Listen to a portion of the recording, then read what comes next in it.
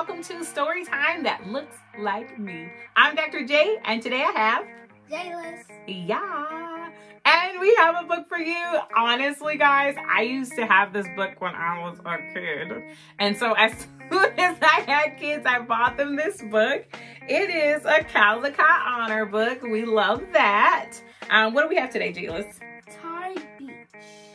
By Faith Ringgold. Yes, Tar Beach from Faith Ringgold. Okay.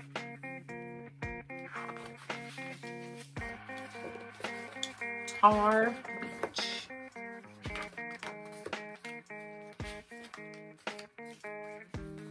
I will always remember when the stars fell down around me and lifted me up above the George Washington Bridge.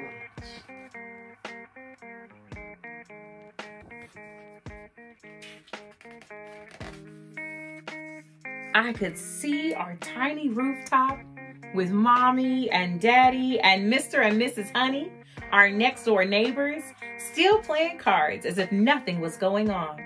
And BB, my baby brother, lying real still on the mattress, just like I told him to. His eyes like huge floodlights, tracking me through the sky.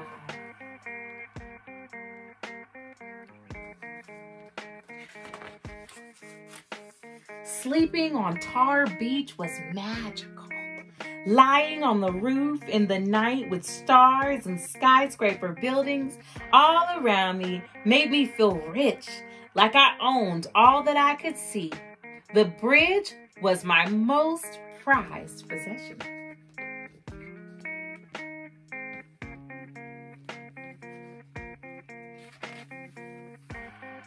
Daddy said that the George Washington Bridge was the longest and most beautiful bridge in the world, and that it opened in 1931 on the very day I was born.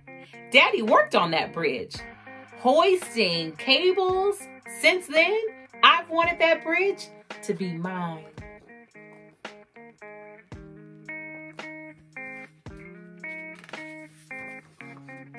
Now I have claimed it.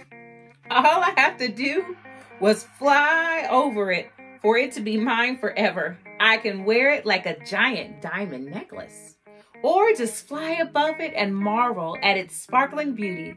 I can fly, yes, fly me, Cassie Louise Lightfoot, only 8 years old and in the 3rd grade, and I can fly.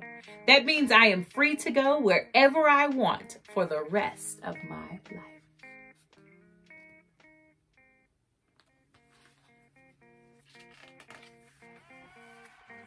Daddy took me to see the new Union building he is working on. He can walk on steel girders high up in the sky and not even fall.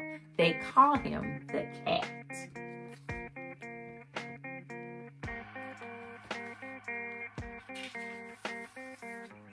But still, he can't join the Union because Grandpa wasn't a member.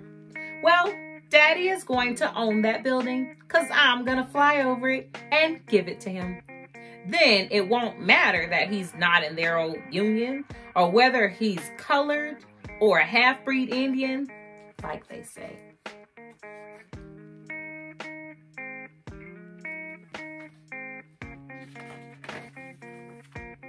He'll be rich and won't have to stand on a 24-story high girder and look down. He can look at his building going up. And Mommy won't cry all winter when he goes to look for work and doesn't come home.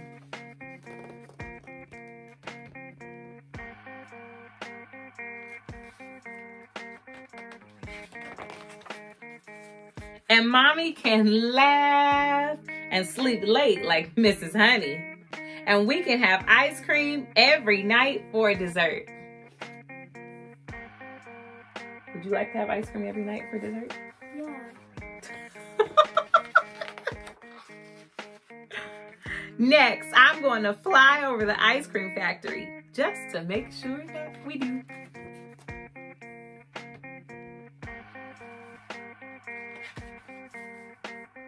Tonight, we're going up to Tar Beach.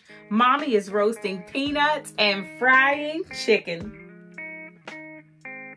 And Daddy will bring home a watermelon.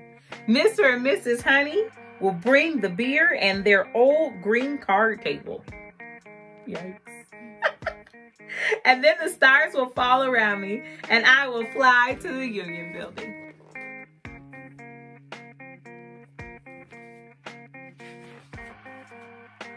I'll take BB with me. He has threatened to tell Mommy and Daddy if I leave him behind.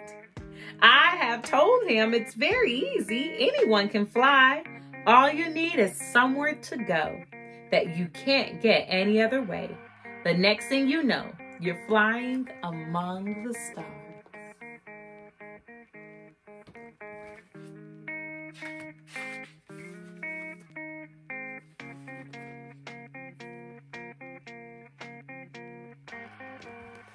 And we mentioned that this one is actually a Caldecott, but it also is a Coretta Scott King Award book. And so we have a bunch of those as well that we'll be sharing with you all. So that was Tar Beach.